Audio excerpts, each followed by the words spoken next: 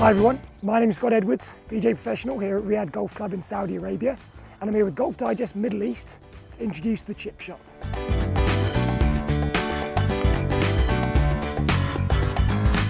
A chip shot is played when we're close to the green but not quite on the green. The objective with this shot is to get the ball up into the air and rolled out as close to the flag or as close to our target as possible. Now, depending on the situation that we find ourselves in on the golf course, sometimes we might want that ball to go higher or lower, roll more or roll less. The primary way we're going to control this is down to which club we're going to be using. For the demonstration here today, what I'm going to be using is two clubs. We're going to use a sand wedge, which has got a lot of loft, a lot of angle, which is going to help that ball go higher into the air, and a 7-iron, which has much less angle to it, so that ball's going to come out much lower, and as a result, generally is going to roll a lot further. But regardless of which club I'm using, the way that I set up to the ball remains the same. To begin with, let's talk about the way we want to hold the club, where the hands are placed, as this is going to be slightly different to what we do in the full swing. For a right-handed golfer, I'm going to be placing my left hand towards the end of the grip, with the right hand placed just below. So very similar to what we would be doing in the full swing. However, what we're going to do with these chip shots is experiment with where we place the hands on the grip itself. Because this swing is quite short, making the club itself a little shorter can make it easier to control the distance and control the strike. So experiment with placing the hands more towards the end of the grip or closer down towards the shaft of the club. From here, we're then going to work from the ground up. We want to have our feet nice and close together, only about the width of a club head apart, with the ball directly in the center of our feet. Taking our grip, if we place the club out in front of us and hold it so that the shaft of the club is about waist high, we're then going to tilt over from the waist, slight flex in the knees until the head of the golf club is resting on the floor.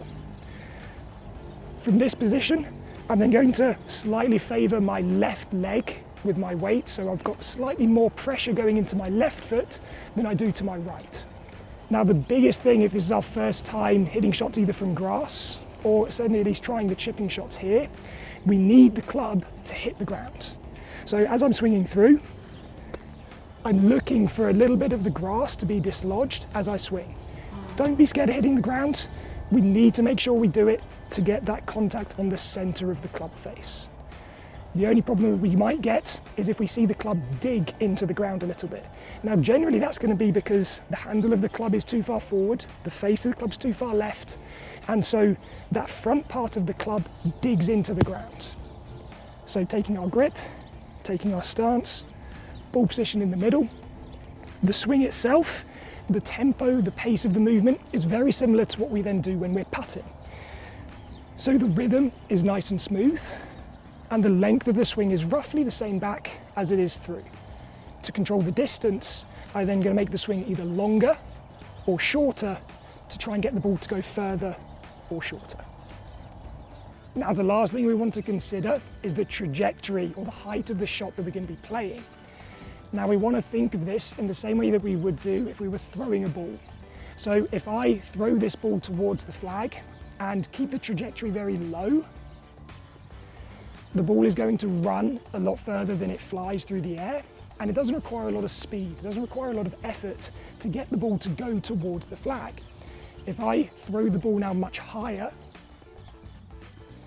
to get the ball to go towards the target requires a lot more speed, a lot more effort to get the ball to go the same distance.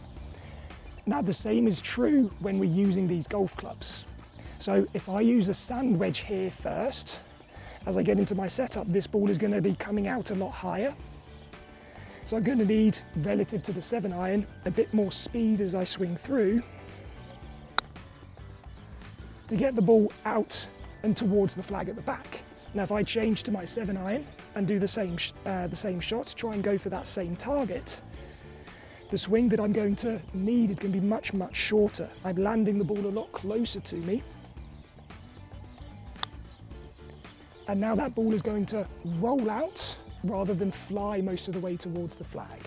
So when we're practicing, and when you're trying this out either here on a short game area by a chipping green or on the driving range, experiment with using a few different clubs.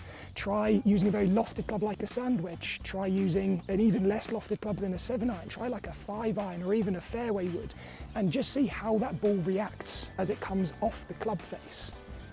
Finally, let me leave you with a little practice drill. So for this, all you need is a tee that we're going to place into the ground, or if you're on the driving range, something like a bottle cap or one of the short rubber tees to help us with the impact on the ground, which are then going to improve that contact on the ball. So to begin with your tee, we're going to place it into the ground, and we're going to leave a good sort of couple of centimetres above the grass. When we then make our swing, all we're looking to do is try and hit the tee out of the ground. So same setup that we'd have if there was a ball there, back and through, just trying to hit the tee out of the floor. Now if we're able to do that with the tee a couple of centimetres out, we're then going to now push the tee in further. So as I push the tee in this time, it's really far down, only just above the blades of the grass, and the drill is exactly the same, just makes it a little harder. So as I get into my setup, back and through, dislodging that tee, and that's going to really help us with the impact there. I hope you find these tips useful. Give it a try next time you're out on the chipping green.